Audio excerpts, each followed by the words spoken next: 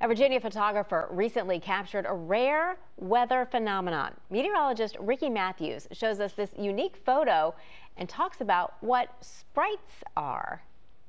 For years, Peter Forrester has been trying to capture one of the most elusive elements of a thunderstorm, the red sprite. This picture was captured towards the western areas of Virginia just after 10 p.m. a couple of days ago. And what he captured here are these red electrical discharges above a thunderstorm that we refer to as sprites in meteorology.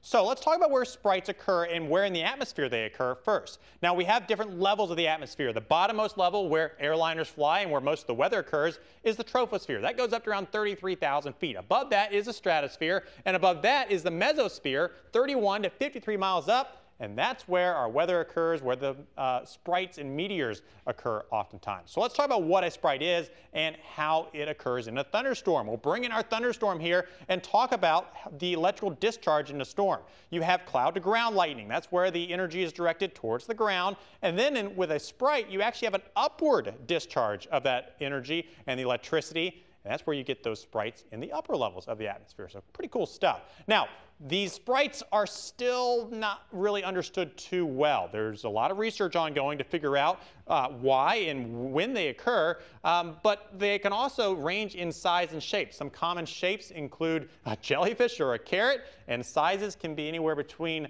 100 miles to 300 miles. So pretty cool stuff that we see sometimes in thunderstorms, but it's very rare to capture it on photograph, especially in the state of Virginia.